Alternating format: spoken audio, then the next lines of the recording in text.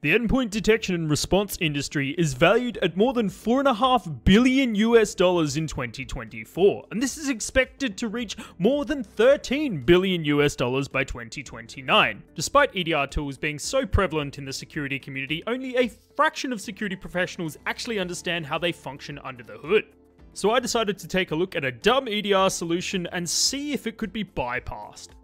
A couple of weeks ago, Aurelian from the Orange Cyber Defense team created a post about building a DumbEDR solution as they began to learn more about endpoint detection and response products. Now, this EDR solution has a few vulnerabilities in it that, if you exploit, will allow you to bypass the EDR's components. And that's the aim of the game today. I do recommend you read this post because it's fantastic, but I'm going to jump in and try to bypass this particular EDR solution. Okay, so I've gone ahead and downloaded a copy of MyDumbEDR, and what I'm going to try to do is compile it and then install it on my system, see how it works, and then try to bypass it. So I've got Visual Studio open, and what I can see is that the project has a few different components to it. So there is a DLL, there is a driver, there is a RemoteInjector, probably for the DLL, there is a static analyzer, and then there is this ShellcodeInject code that actually has the flag that we're looking for. So straight up, I'm going to compile this, I'm going to build the project as a release, sure, and I'll do it as debug as well, just to see if there's any kind of differences between the two. Okay, so we've got debug and release here that successfully compiled. Under the debug, there is pretty much every single component of it, as well as the PDB, the debug components to this particular application. And if we look in the release, something that's a little bit interesting, there is this name of SylantStrike.DLL. Now, this is the name that gets applied when you are producing it as a release as opposed to the debug. So it looks like maybe there is a particular product that the person was creating who did this blog post, and they reused components of the particular DLL and then failed to rename it for the release component of it. So the project name still had the name SylantStrike as opposed to MyDumbEDRDLL, but that's fine. Let's jump right into the particular components of this EDR tool and how we might be able to bypass it. So first off, if we look at the MyDumbEDRDLL and we look at the DLL main C++ file, you can see that it is using a particular class that's known as minhook, and this is actually used for hooking a particular API call so that instead of it being run directly from the NTDLL, it's going to be run from a method inside of this particular DLL instead. And if those conditions pass, then it's going to be redirected to the legitimate NTDLL API call. So that's a little bit interesting. This hook is taking place in order to essentially prevent you from using something like NT-allocate virtual memory. And we can see this being defined here. So there is a type definition that gets used.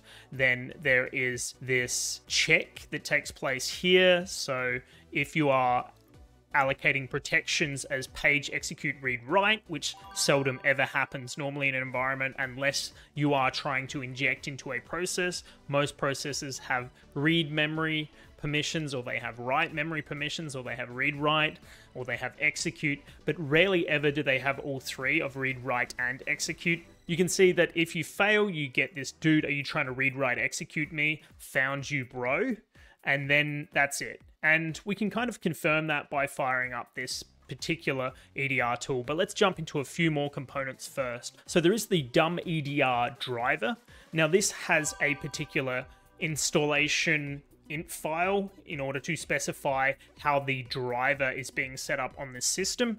The driver.c is the actual file that's being used here, and there's a few different components to it. Some of the main components are that it will create this device name and symbolic link that allows it to communicate with that device name, and that's to successfully allow userland components to talk to kernel space, to talk to the kernel level components.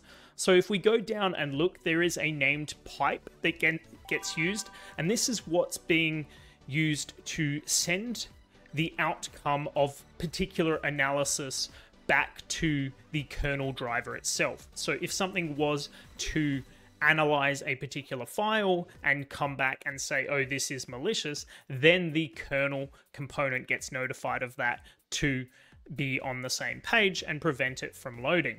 So looking down, there is a number of named pipes that get created. There is a lot of debug statements, and this is very well maintained code in that it is very well commented. Pretty much every single line is commented, as well as overarching comments for the code itself. But there's a lot of different components to it, and if we begin to look down, we can find a few things of interest. So, for example, there is this RemoteInjector unreachable allowing. So it seems like this actually uses a fail-safe as opposed to a fail-secure component to it, which means that if it's not able to find the remote injector, it just says this is clean, let it run, as opposed to this is bad, block it, because otherwise that could lead to system crashes, blue screens of deaths, and all kinds of issues. The key component of this driver is the CreateProcessNotify routine, and what this is doing is saying every time a process is started, we are going to notify this driver that it has been started and provide the information to the driver itself. Now that driver can then take that information and do whatever it likes with it. So in this particular case, it looks like it's getting the process ID of that particular process that is now being launched. It's getting kind of the memory address locations, getting the command line, and looks like it's comparing the command line to see if it contains ShellcodeInject.exe. And then it also looks like it's checking if it contains the command line of notepad.exe. So maybe that is essentially saying if you are trying to inject into Notepad, just send back that this is a denied command line, this is not allowed, and it is going to be prevented. And it looks like there's a few other components, such as sending to the injector, allowing stuff, and basically these are all just debug messages that have been put in there, and then the actual component of it is this CreationStatus to say whether it is denied or successful. And then it looks like if it gets denied, whether that is the process starting or the static analyzer that says no, this isn't allowed to run, then it's going to kill the process. So there is this process killed that is being noted here, and so it looks like there's a noted logical bug. So if the agent is not running, the driver will always allow the creation of the process. Okay, so we've got something that we can target here in order to allow us to bypass this particular tool. But let's go down further. So there is this unloading routine that gets called in order to prevent those callbacks from being still established, and probably the device drivers themselves and the symbolic link to it. Then we've got the particular driver entry. So this is what happens when the driver is loaded. And yeah, basically looks like it's just launching it from there. So that is kind of the crux of the EDR driver. Now, if we look at the remote injector, we're going to come down to the source file and take a look at this. So this is using, once again, named pipes in order to transmit information between these particular processes. It looks like it's getting the MyDumbEDRDLL that is being compiled. So if we did this as a release, it wouldn't work because it is hard-coded into this x64 debug and that particular DLL directory.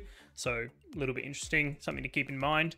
But basically, it looks like it is injecting into any process that is allowed to start, or when processes do start, due to that notify routine, it launches this and injects a DLL into those particular processes. And that's to allow that hook to occur that we saw earlier, so that it's able to hook the APIs in those particular processes. So maybe they're allowed to run, but if they try to do something they shouldn't be able to do, like abuse a particular API, then maybe they get killed as a result. So let's go down further. There is named pipes once again. They're all over the shop. So it is getting a handle to the particular process in question, and it's looking at the load library function for it. So this is probably to do with actually loading this particular DLL, allocating the bytes of it, And it's as you would expect, this is used to inject that particular DLL into a process memory. So now there's two other components, the static analyzer and ShellcodeInject. So I'm going to look at the static analyzer, but not ShellcodeInject in this particular case. So if we look at the static analyzer, we can begin to get a bit more of an idea of what might be taking place here. So once again, there's some stuff noted, the vulnerabilities. So this function will check if the binary is signed, but there is a logical bug that means that if the binary is signed, whether or not the signature is valid, it's going to be allowed. So you could have invalid signature, and that's fine as long as it's signed, the binary will be allowed to run. And so let's take a little bit more of a look at this. Okay, so in this particular component, it looks like it's parsing the import address table of a particular binary in order to look at the DLLs that have been loaded and then see what functions are being used. So if something like open process, virtual alloc, write process, memory, and create remote thread, then it's going to be essentially saying, no, this isn't allowed, I'm going to terminate that process because it looks like it's doing something suspicious. So there's a number of variables that get defined and basically just being used to determine if those particular API calls have been loaded. So it looks like you can, once again, we have a vulnerability here. So if we can hide our import address table so it's not able to find this information, then we're going to bypass this check. So maybe we are not actually having these imported, but we are dynamically loading them once the binary executes. We're going to bypass these particular checks.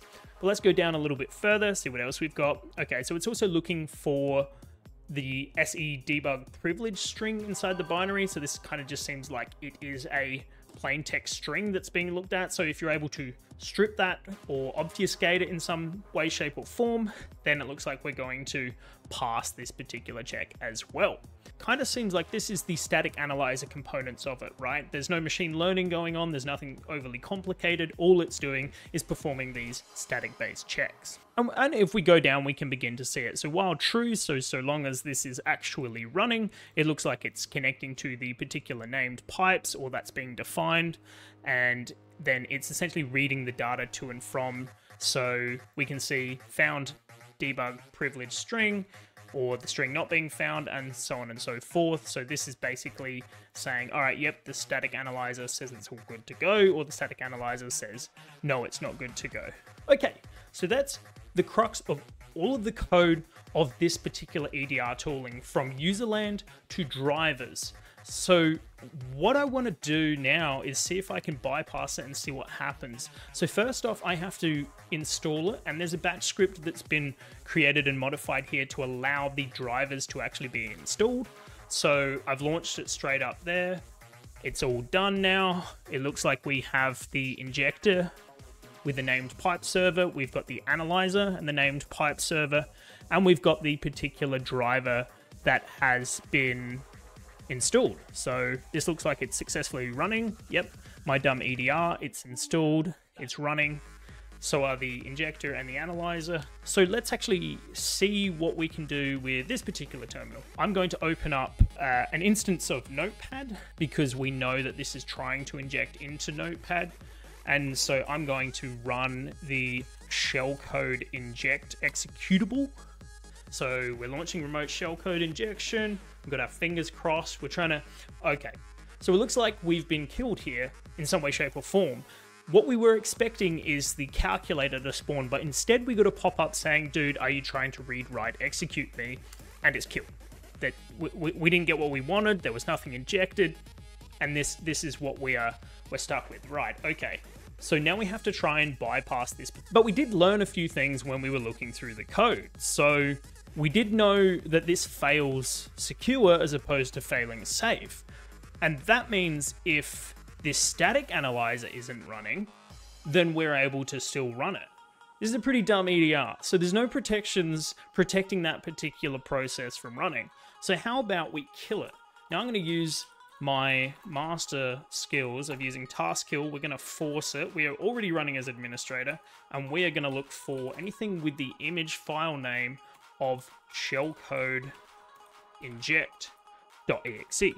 We're going to just see if we can kill this particular component of the EDR tool. Hi everyone, it's Jai here from the future. I just wanted to say I did something stupid here and it took about 5 minutes to realize what I was doing, so let's just skip past that.